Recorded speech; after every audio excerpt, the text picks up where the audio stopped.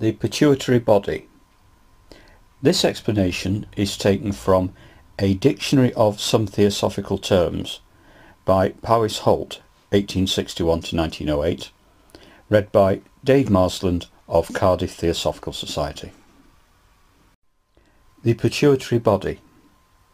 The rudiment of the organ known to physiologists as the pituitary body is supposed to have been a mouth, this becoming atrophied before the vertebrate stage of physical evolution is reached.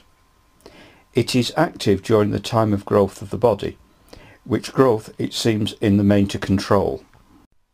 With the further evolution of man, its office is also that of placing the astral and physical worlds en rapport, so that by its means clairvoyant experiences may be transmitted to the brain consciousness. Powis Hoult quotes from H. P. Blavatsky's Secret Doctrine, Volume 3, page 548. The pituitary body is the organ of the psychic plane.